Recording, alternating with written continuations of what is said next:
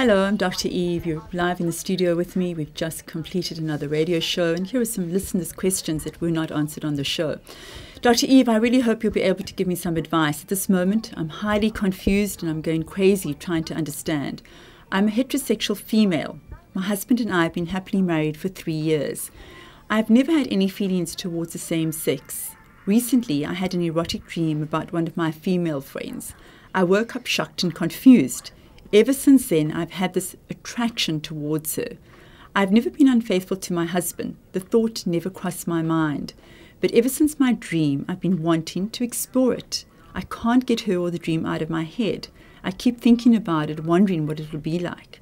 I can't for the life of me understand what's going on, but I do know it's making me go crazy. Can you somehow explain to me why I could be feeling this way and how to get over it?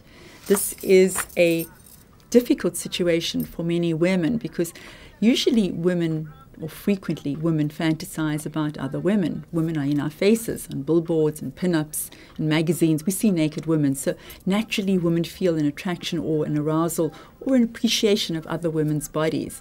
This woman has had a dream, but she's taken it into real life because the dream was about somebody who is real life for her. And it sparked off for her something that's latently lying there. I think it latently lies in every single person. This ability to be sexual, this ability to be fluid with one's sexual orientation, this ability to be sexually aroused and attracted to same sex.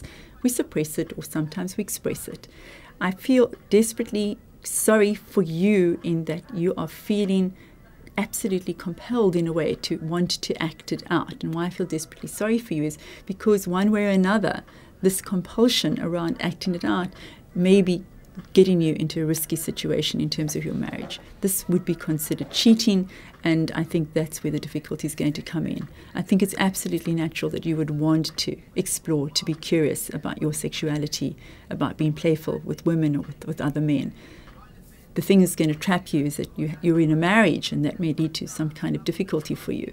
So what do you do about it? I think you sit with the conundrum a little bit longer. You see if it's going to go away. You can see if you can use it for masturbatory fantasy for yourself and don't have to act on it. If it becomes something which is unmanageable for you, you need to then consider your own integrity. Consider, what is it that I'm going to do with this difficult situation?